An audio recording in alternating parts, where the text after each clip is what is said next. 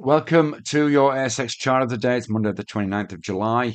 Today, we're re-looking at a stock that we've covered fairly regularly over the last few weeks in ZIP Limited, ticker code ZIP. We're getting continuous positive price action on this fintech stock. Let's just have a look at the chart right now. And you can see here we had this pause around this sort of 181, 182 level, and we've had a significant breach in this morning. The stock over 3.5% to the upside.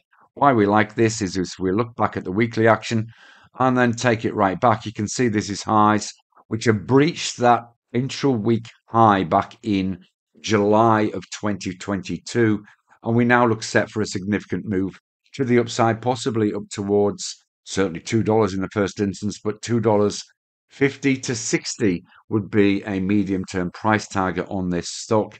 But nevertheless, even a move up to $2 from where we are now would be a very acceptable 6.5% up from where we are now.